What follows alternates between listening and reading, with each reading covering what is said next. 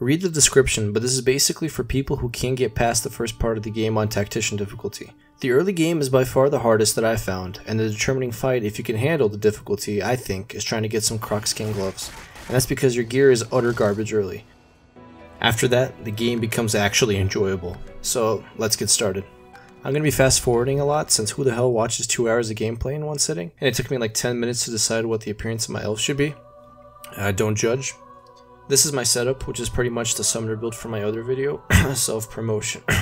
But pretty much any build can work. This is also my first time actually taking Lucky Charm, so we'll see how it goes. I'm basically looting everything that's worth at least 20 gold. This slim here will give you adrenaline if you eat it. Bedroll here recovers your HP after a fight. Gotta get them tasty recipes, like how combining a hammer with a potato gives you mashed potatoes. I suggest you go around and talk to the members of your breakfast club here, if this is your first time playing. Wines and ink pots are worth quite a bit. I suggest you hoard those to sell for later. You actually don't need to picklock or get the key for this door, you can literally just break it down. Definitely not made by the dwarves.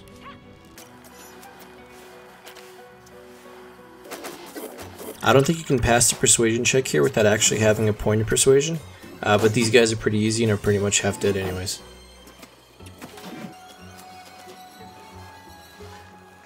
This dog that's here is hard as hell. Notice how there's like no source monster specifically in this room, you probably ate them all. I suggest you not fight it unless you have some hard CC or going this build. It's best to start making the dog puns right now. Some examples are Life is Rough, Bark at the Moon, and... oh, it looks like one of his canines was loose. Again, pretty much loot the entirety of the ship. Don't bother with junk that's worth less than 20 gold unless it's crafting supplies. Don't stand in death fog, it will kill you. Read the tutorials, that won't kill you. Pretty much basic stuff as expected from a tutorial level. Buckets make the best helmets, etc, etc.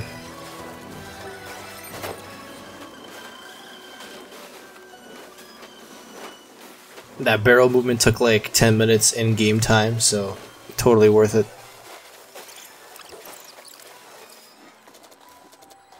Now we can kill this dying Magister from the very beginning for some easy XP. Pro tip, if you actually have a conversation with her and go to the trade menu, after you kill her, you'll actually be able to loot all the stuff that you see in the trade menu, but if you don't access the trade menu, you won't be able to loot it. Now it's time for you to reunite with the Breakfast Club.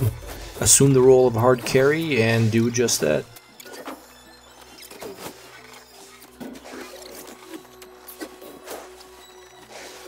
Notice how no one thanks you after saving them? Prepare to make flash sacrifice your primary skill and become Batman.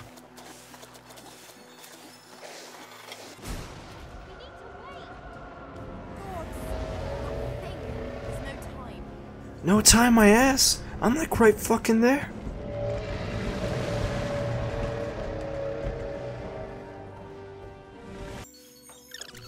So off the boat is where the bulk of this guide starts.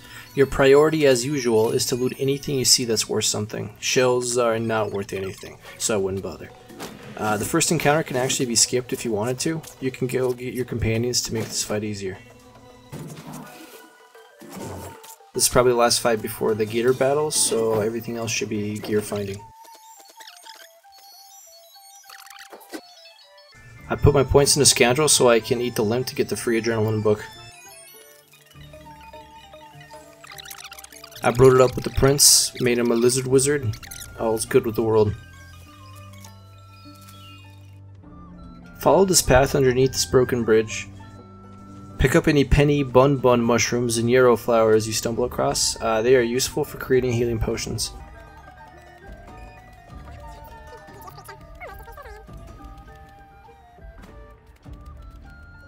Moving eastward, if you have at least 10 wits, you'll find a place where you can dig. Since we have a lizard in our party, we do not need a shovel. In here, there's a darling bow, which is much better than our current one.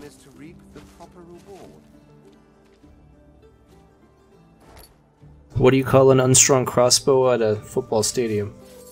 A T-bow.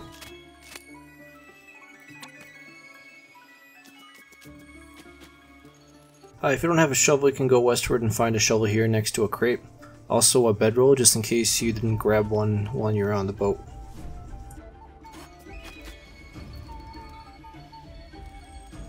I go back to where you found the Darling Bow. There's a hidden way here to feign as well as a poison barrel. Pick both of them up. Worst case, you can use them as a toothpick. I made Feign a lockpick, I mean a scoundrel, so he can bone me up later. After this, just continue on playing the game as normal until you get to Fort Joy. To pass the time, here's a fun fact. Mole rats never get cancer, and as such they are killed to study why they do not. Once you unlock the waypoint, teleport back to the beach and put our poison barrel there, since it weighs like 60 kilos.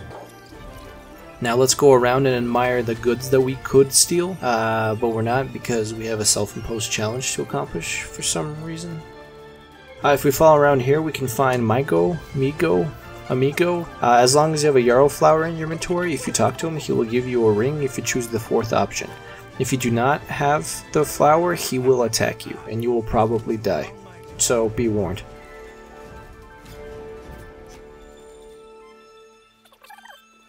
I equip Amigo's ring and cast restoration on the dying person here. If you talk to him, he'll give you the sparkler card.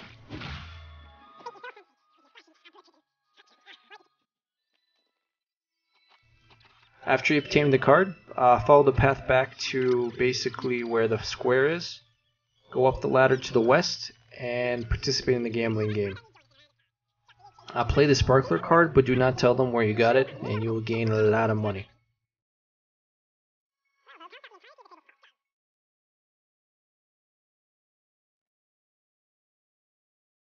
We're rich, biatch. This is the chick the Geist was looking for. Her name is Yarrow, coincidentally. And we can give her the ring, and then she'll go to him, and we can kill them both. But since they're kind of high level at the moment, we'll wait to do that later. So just go down here and let's talk to Gowan. This is the guy who's going to give us the task to get some crocskin gloves. Just some random looting, because you know it's an RPG and no one's stuff is safe. So I'm on my way to recruit our fourth companion, Beast. We're going to make him a warrior in our tank. But on the way there we stumble upon an assassin for the Red Prince. I tried to avoid him, but I could not. I even teleported out, and he still was following me, so we had to hunt him down.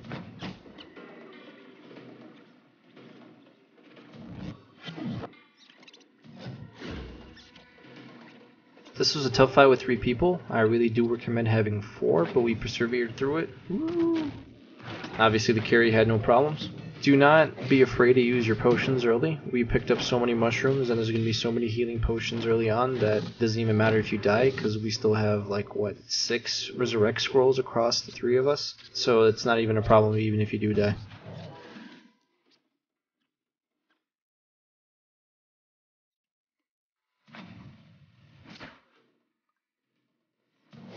Man, this guy sucks to fight. At the very beginning he threw pocket sand at me and it blinded, and it's just been a bad time since. Like, all my dudes are almost dying, but you know, at times like this I have to look down and see that there's something between my legs, and we're just gonna go for it, man.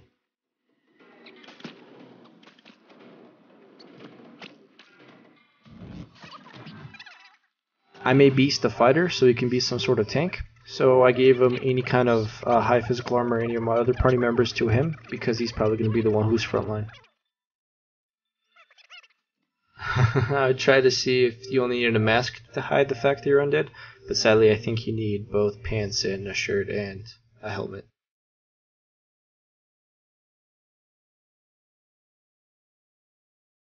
I looted stuff around the Crocs, and since we don't have anyone in the party who has thievery, I just stole the chest and we're going to put it back on the beach next to the Ooze barrel. So when we do have thievery, it'll be right there to open. I totally forgot to get the Spirit Brachus Rex, so we're going to go inside and go do that. To get it, all you have to do is either have high wits, and you'll notice that there's a spot you can dig. You can either also have a dwarf in your party and you can go through a hole next to the wall, or you can play the game of hide and seek with the kids to also unlock it.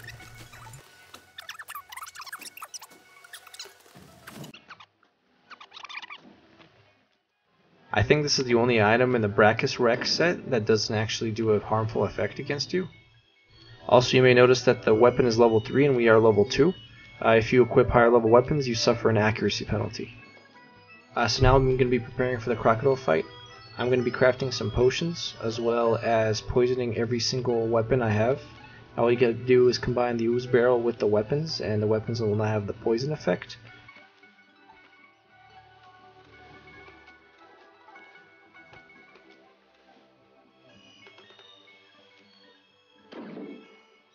I went to around every merchant and sold all my stuff, and instead of buying any of the expensive gear, I actually looked and bought some of the cheapest gear. Since not all my party members even have clothes, I think it's more efficient just to buy the cheapest gear since they scale off of level anyways, and equip it to your full party rather than just one item that gives a lot of armor.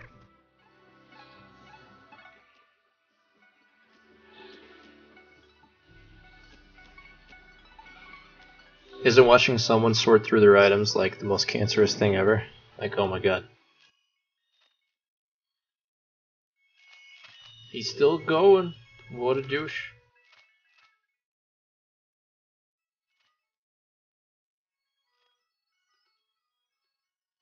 Now we should be ready for the crocodile fight. Let's go.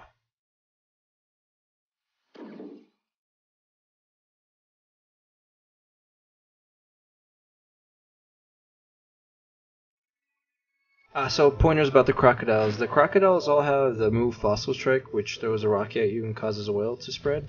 It's probably in your best interest to spread your party out, because it's really freaking annoying for your melee characters to use double the AP just to get close to them. They can't cast it every turn, and their only other attack is a melee attack, so they'll either teleport or just walk next to you to try to hit you. And that's why in this clip I had Beast only move 2 moves, so I don't want to waste the moves getting closer to them when I knew that next turn they're probably going to get close to him instead.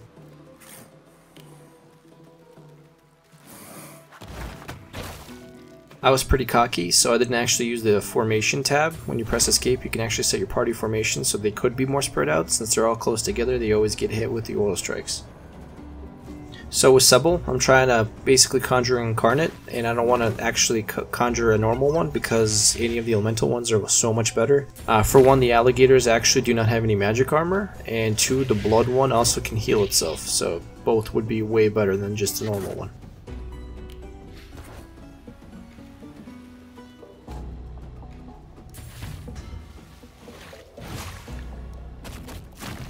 I'm trying to oil them as well, because they are focusing my squishy people and I don't want them to come up, and I'd rather them focus Feign or Beast.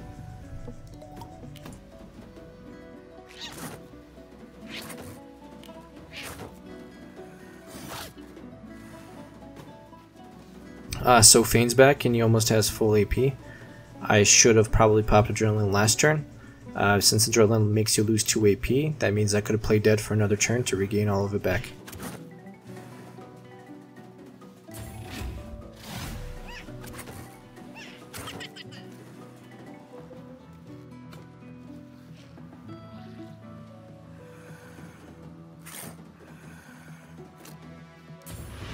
At this point I really needed to CC one of the crocodiles so they wouldn't kill me. If they're right next to you, I'm pretty sure they attack twice, and that would literally probably take all of the health from any party member at the moment.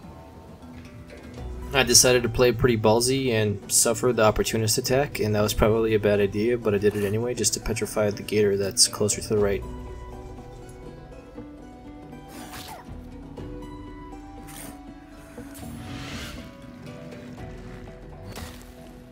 And Bloodsucker healed me for 5 HP. That was... I should have just drank a pot.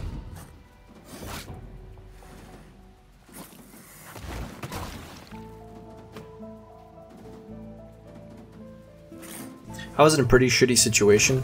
Sebille, I could have just attacked one of them for the bonus high range damage, but I decided to summon Elemental Totem because they kept spamming Fortify, and magic damage will always do damage to them. And you know elves and how OP they are. So they should just cast Elf Harm, so there's blood on the floor, Elemental Warheads on the blood, Adrenaline for that extra attack, and just kill the gator, man. 360 no scope. Easy. At this point, it's pretty much try to not to die. Basically by CCing any of the gators.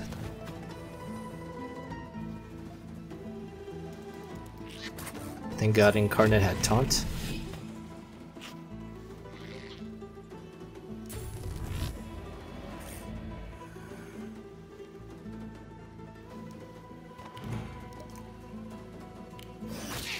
Even with the taunt, the Gator still one-shot him.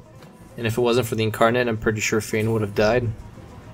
Thankfully we bought Beast Battle Stomp skill, completely knocked that Gator down, and we just poked them.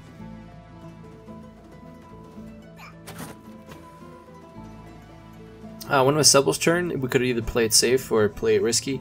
I played it risky because I wanted to conserve the knockdown arrow, but we could have just used the knockdown arrow to knock down the Gator, so there's a 100% guarantee that he CC'd, but instead I just went for the ballsy play of trying to kill him outright.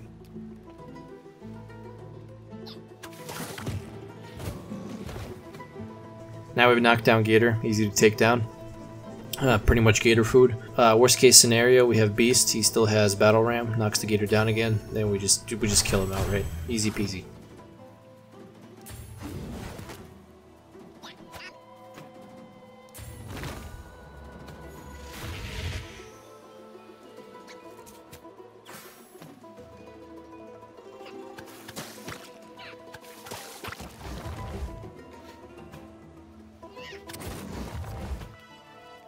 If you manage to get this far in your Tactician playthrough, you're pretty much mastered the game, and can continue onwards by yourself. Killing these crocs is probably the hardest portion due to the gear available, and we just overcame it. Hopefully. Well, at least you watched me overcome it. Woo! So go onwards and have fun. And hopefully you don't try to make a video that you would think would take only like 3 or 4 hours, and it apparently takes like 12 hours because starting with a video and then adding a script to it is like the hardest thing ever. Obligatory like and subscribe. Hopefully at least one person found this useful. Sorry for the bad content. I'll see you in the next one.